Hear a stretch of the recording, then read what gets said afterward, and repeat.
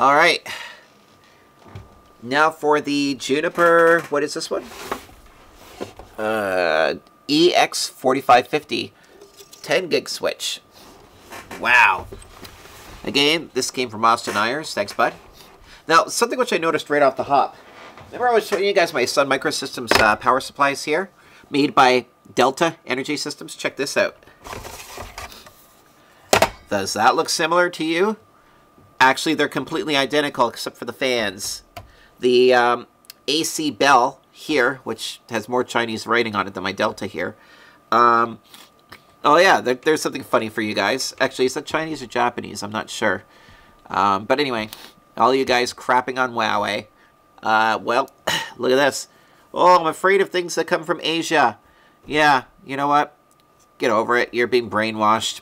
You know, there's nothing wrong with it. Of course, some of you out there would be like, well, no, there's spy software in it. Yeah, whatever. You don't know how power supplies work then. So anyway, my rant over. Here's the Sun Microsystems one. Let me plug this guy in. And if you look here, you can see right there, watch. Oh, can you see it? Hold on. There you go. Boop. Plugs in perfectly. So these are essentially identical power supplies, except from different companies. Let's see here. Oh, sorry. Let me not see it identical. Hold on.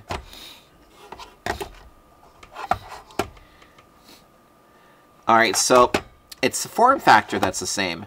Yeah, that still goes back to my point on my DC video anyway.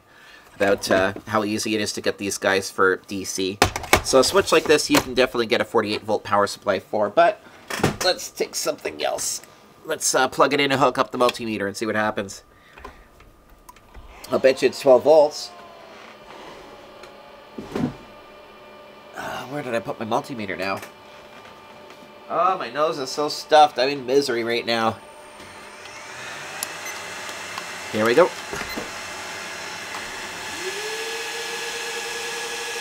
Fires up like server. 12 volts on the nose. Look at that.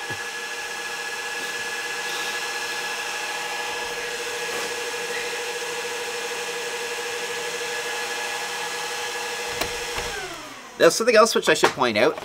Let me see if I can get this to focus. Read that. AC input, 100 to 240. DC input, negative 48 volts to negative 60 volts, 7 amps. That's because this piece of tech here is designed to be out in the field. It's designed to be in a cabinet if you want. You can use this thing for telecommunications, okay? So in here, I could take off the heat sinks, but they are really on there, so screw that. But clearly this is where our brain is, or right here. Here's our hard drive. It looks like it is probably a 128 gigabyte, maybe a 2 gigabyte. Hard to say. These are all of your switch fabric here for your ports, your SFP plus ports for the, would you call that a south bridge? Yeah, well anyway, here's where your network interfaces are, right? Coming back down to here. Now, all the networking stuff is actually happening on the internal layers of this board. There's really nothing surface level. Everything on here is ground plane.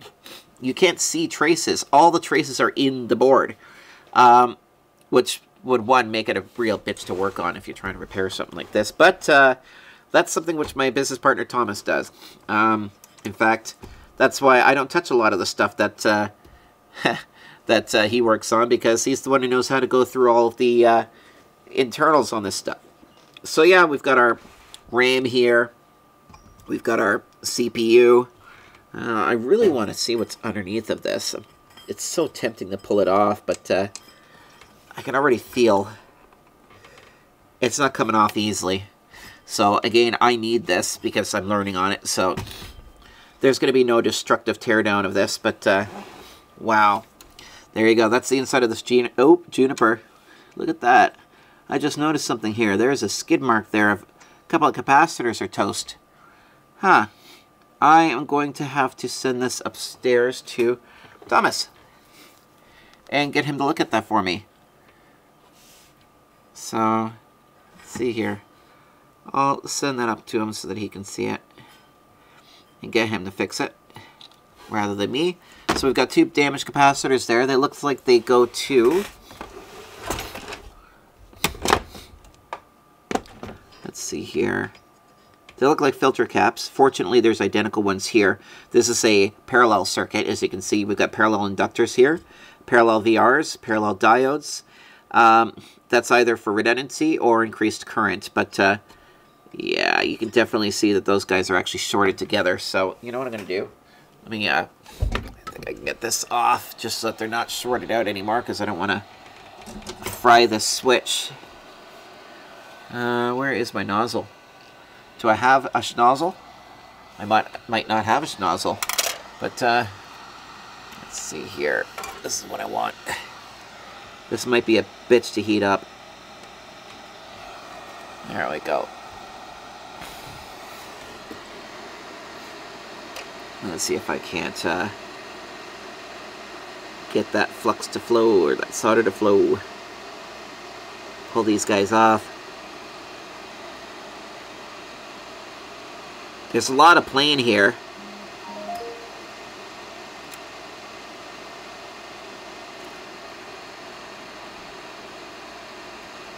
I might have to preheat this and then pop it off with the soldering iron.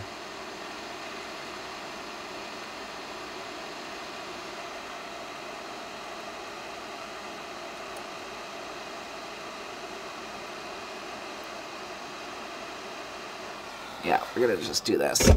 I'm gonna use a, oops, let's use my soldering iron.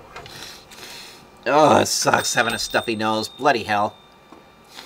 Stupid bad weather. Let's see if I can get it off with this. I'll do the blob method.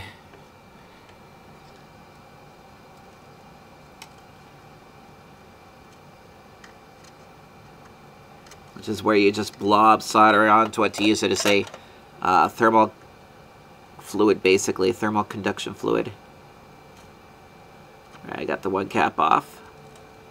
So now I can go to the next one. Oof. This is no bueno. Oh, it's a good thing that there's two sets of them. Oh, and thankfully the pads haven't lifted or anything. See, I almost got the second one off. Alright, there we go. Once I get it off the pad, it's not a big deal as long as it's not welded on.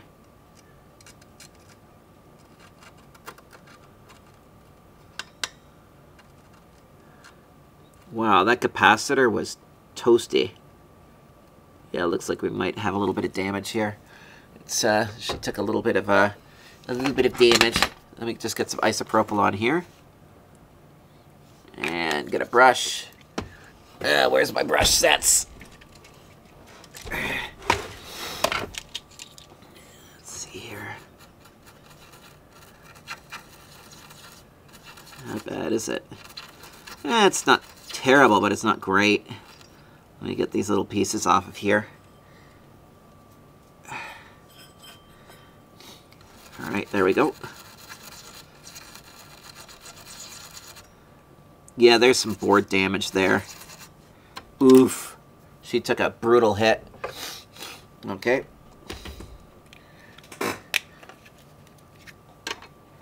Got some, I'm going to put some more flux on here now. I'm just going to clean up these pads and get them ready for Thomas to work on.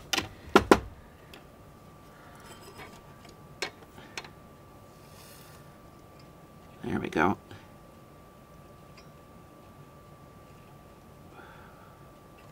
I love solder wick. It's such a great invention.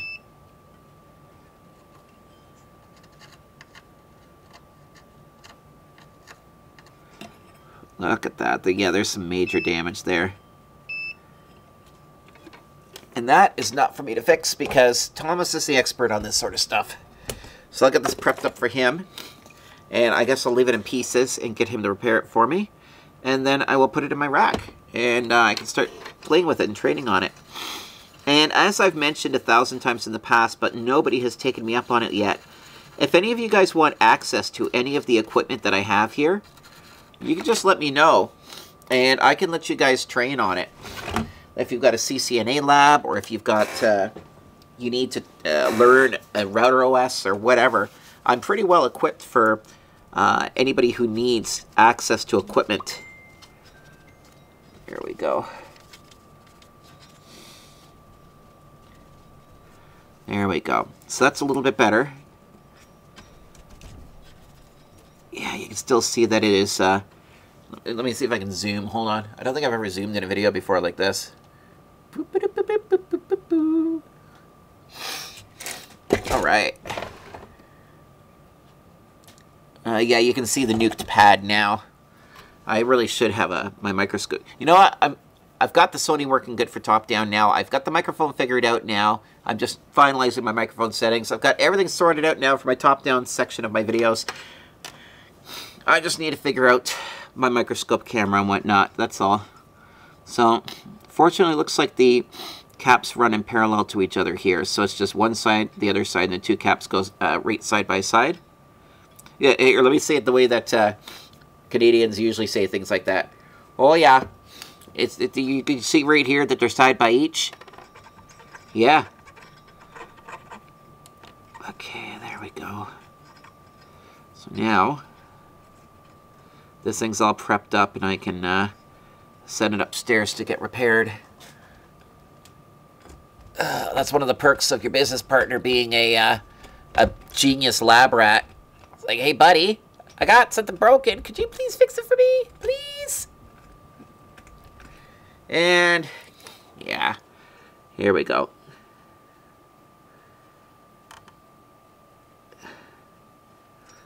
There we go.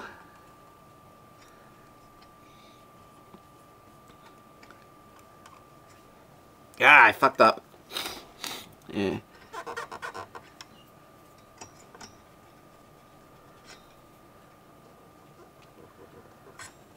Here we go. Repair. P, not R. Alright, so there we go. That is inside of this Juniper switch, which is sexy as hell. And actually, that kind of worried me. I powered this thing up with that kind of damage there. But now that I can actually see the way that the circuit operates, they are literally parallel capacitors. So the fact that they were shorted between each other is not the end of the world. Not the end of the world.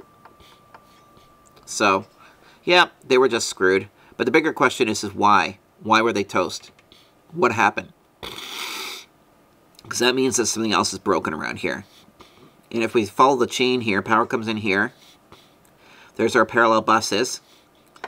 This looks like this primary here, and this is a secondary. And then they come out over here, and as you can see, we've got our isolation diodes here on this circuit, and then they go, I'm assuming they're going to go through here, or they're going to branch out to here and here. So, yeah, so something's toast, for sure. Maybe this VR point pop. Either way, I'll get him to take a look at it, and we're going to get it back up and running, because that's what he does. So, anyway, I hope that that video was entertaining for you guys. I just figured they're here, they showed up, and, yeah. Rather than just toss them into the rack and start using them, it's probably a better idea that I did a little teardown video for you guys, because I know that a few of you guys are always requesting teardowns. You're always requesting teardowns, and I know I have fun doing teardowns anyway, because I do like inspecting equipment too, so. There we go. That's all she wrote. In the meantime, don't forget to like and subscribe and tell your friends, and if you guys have any content that you want to see, leave it in the comments below. Whatever. And, yeah, have a great day, everybody.